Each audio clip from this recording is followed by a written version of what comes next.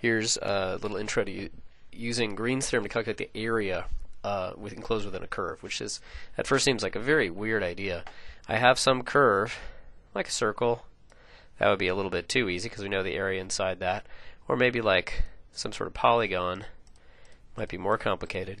And the goal is simply to calculate the area inside it.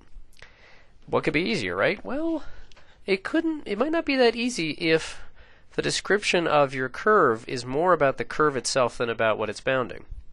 And so, for example, a polygon described by its vertices, that actually is fairly hard to just sit down and calculate the area enclosed by that if you just know the vertices. And that's one example in your homework, is to think about that.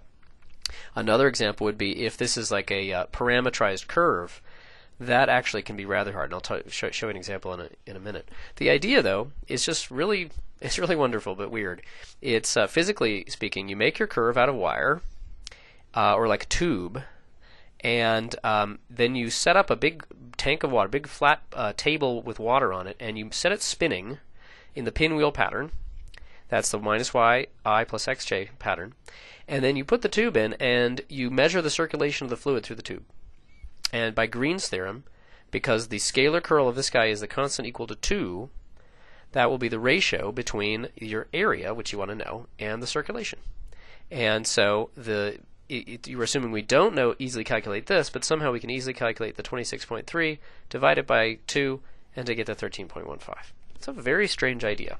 And so here's how it works in practice. Oh, one other thing. This isn't the only way to do it.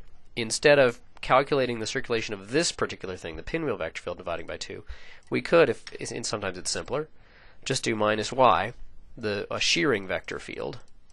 That guy has a nice ratio just equal to 1. There, if you calculate the circulation, you have nailed the area.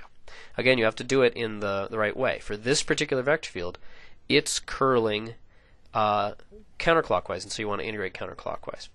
You could also set up the xj vector field, which just shears in a somewhat different way, but it still has ratio equal to 1. So how does that work, practically speaking? It says, let's say for the pinwheel vector field, let me blow this up a little bit. For the pinwheel vector field, Green's theorem says, if you have a region, and if I integrate a closed curve integral around the boundary of that region, the pinwheel vector field, and then that's going to be, Green's theorem says that's equal to the integral of the scalar curl of that guy. I've put in a 1/2, so that when I get the scalar curl equal to 2, it's going to cancel out and be 1. Here, I've written down the differential form notation for that, which is often easier to just kind of convert into an explicit parameterized integral. Always, if you have xi plus y, or it's minus yi plus xj, the minus yi turns into the thing in front of the dx, and the x, which was in front of the j, turns into the dy. So with the 1/2 to make the 2 cancel out in the scalar curl, I get this wonderful formula. The area is this funky looking vector line integral over the curve that bounds the region. And similar versions are in the book for the shearing vector fields that aren't pinwheels. But this one actually, even though it looks more complicated than the other two in the book, sometimes it's prettier. For example, with this example, I'm going to do part of this. I don't want to do the whole thing. It's very close to one in the book. And I think I want to save it. This is a very funky curve, an epicycloid. It's got some funky cosines and sines. What it does is it takes a circle. It's a little bit distorted, but basically there's a circle hiding in here where these cusps are, and it's what happens if you roll a wheel around the edge of a circle. And I think it's all distorted because it's a little bit elliptical in this picture. Let me see if I can make it prettier. Equal scaling. There we go. Now it kind of looks like I took a circle in the middle here, and then I rolled a wheel and put some sort of marker on the edge of the wheel as I go around. Now I want to find the area inside that. And here's a classic case where I've got a not too ridiculously complicated description of the curve itself, but how would I calculate the area? Well, I pull out a double integral, but well, from what to what? I don't have y as a function of x or x as a function of y here. That's the key thing. I have them both as functions of t, which is wonderful for drawing the curve. It's wonderful for integrating along the curve, hint, hint, but it's not nice for figuring out like dy dx limits for an integral inside the curve. So this is a great place to use this technique. And so the area is going to be 1/2 the pinwheel integral.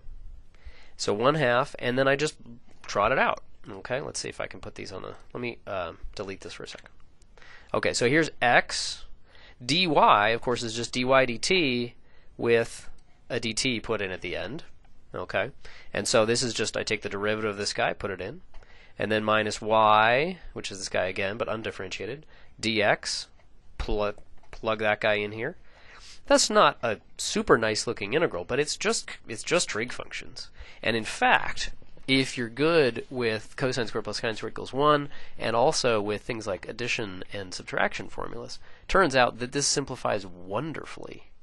And the integral you get is trivial if you do it completely correctly. If not, then you might have to, I don't know, do something like parts or something like that. But if you're really watching out for trig identities, it's actually really easy at the end. And you get a very simple answer. You get 42 pi. And I don't know how the heck I would try to do this with another method. With that funky curve and try to do an ordinary integral, Green's theorem is a very powerful method for this example.